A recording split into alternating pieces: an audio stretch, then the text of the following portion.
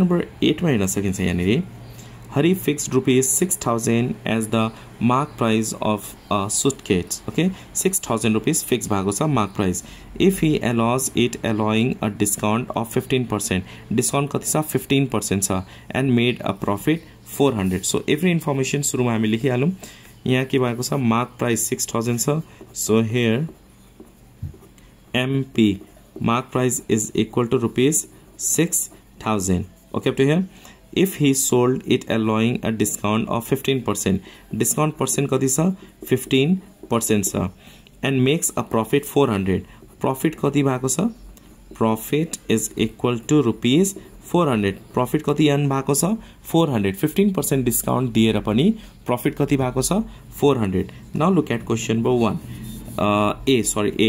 A मा question ले के भनेको छ find the discount amount. हामीलाई यहाँनिर discount amount निकाल्नु पर्ने हुन्छ.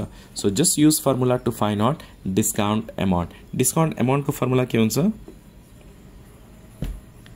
Discount amount को formula हुन्छ discount percent of MP. So we can write here discount percent of MP. Discount amount को formula discount percent of MP. Discount percent कति छ 15% छ. So 15 divided by 100 into MP. MP के छ 6,000 छ. So 6,000 लेख्ने. Let's calculate this one.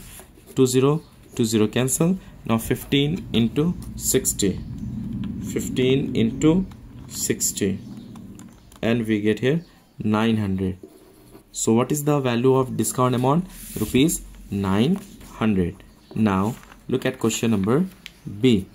Question number B, find the selling price. हामीले यहाँनिर selling price निकाल्नु पर्ने, SP निकाल्नु पर्ने. So SP को formula के हुन्छ? MP minus discount. Main important is formula छ यहाँनिर. Formula चाहिँ एकदमै learn गर्नु होला. So SP को formula MP minus discount. MP को value कति छ यहाँनिर 6,000. So write down here 6,000 minus discount. Discount is equal to कति छ 900. Let's subtract this one. You subtract the 5,100 also. This is the value of SP. Now look at question number C. Question number C मा के छ? Find the profit percent. हामीले यहाँनिर profit percent निकाल्नु पर्ने. Profit percent. Profit को formula के हुन्छ? Profit percent को formula के हुन्छ? Profit by CP into 100%. अब हेर्नुस् त हामीसँग profit त छ तर CP छैन. So we have to find out CP now in number C. Then only we can find out profit percent.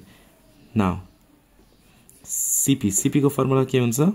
अब हेर्नुस् है profit दिएको छ. Profit को formula के हुन्छ? SP minus CP. अब CP निकाल्नलाई CP लाई यता लानुस् र profit लाई यता लानुस्. CP लाई यता लादाखेरि प्लस भयो, profit लाई राइट साइड लादाखेरि के हुन्छ? माइनस हुन्छ.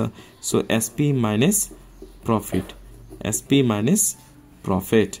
SP को value 5,100 minus profit is equal to कति छ 400.